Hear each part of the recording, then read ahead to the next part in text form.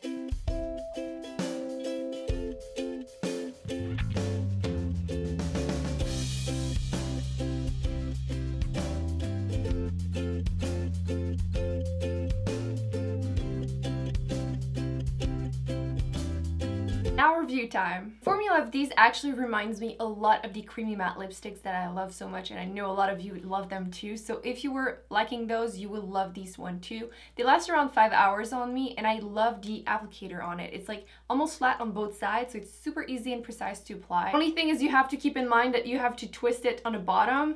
I always try to twist it on top, always. What I love the most about these is the fact that they go on so creamy and so opaque in just one swipe. They are so effortless. You don't have to worry about them like moving around because they dry down to a semi-matte finish. It's not a drying matte, it's kind of a satin finish. It does transfer, but it stays on your lips so well and it tends to stain them. So even if I will have to reapply, for example, after 5 hours, some of the color will still be there, except maybe the lightest shades, but most of them are pretty bold. For example, this one will still be on my lips. I just have to reapply just to make it look a little bit more vibrant. And even though it does start feeling a little bit dry, it's not uncomfortable dry. So on one side you have the lipstick, on the other one you have a smudger, which feels pretty much like a silicone consistency. Like it feels like quite rubbery. It is used to, if you want to look like a trend in Korea, that you start applying the lipstick in the middle of your lips and then you just smudge it off. So basically kind of a reverse ombre look, which is really in there. Not so much here, but I think it is quite interesting that they started doing that here. I'll include a picture of what it looks like.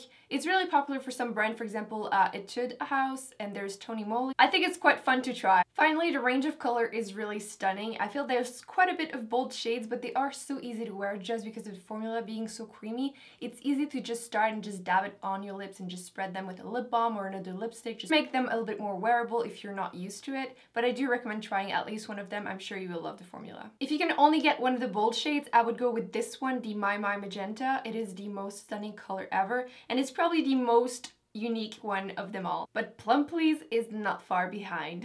The only thing negative I can think of is the fact that being so long, they are harder to organize in my makeup collection, but that's about it. That's not really a real complaint, right? So guys, I hope you enjoyed this video. Don't forget to give it a big thumbs up if you enjoyed it. Don't forget to subscribe if it's not already done. Let me know in the comments which one of these are you planning to try. And I'll see you in my next video. Bye!